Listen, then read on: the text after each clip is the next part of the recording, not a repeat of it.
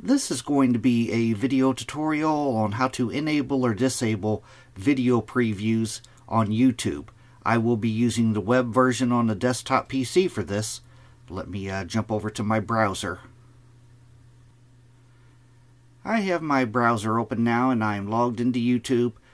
Video previews is where you place your mouse cursor over a thumbnail like this here, and the thumbnail will start.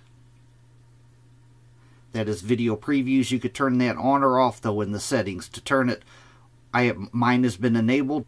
To turn on or off video previews, you want to go up to the upper right hand corner up to where you see your profile icon. You want to click on the profile icon. Then you want to go down to where it says settings and click on settings. Now on the pane on the left hand side here, you want to click on Playback and Performance.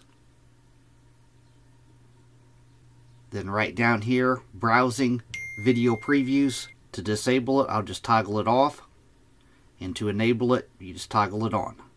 That is how to enable or disable video previews on YouTube using a desktop PC. Thanks for watching.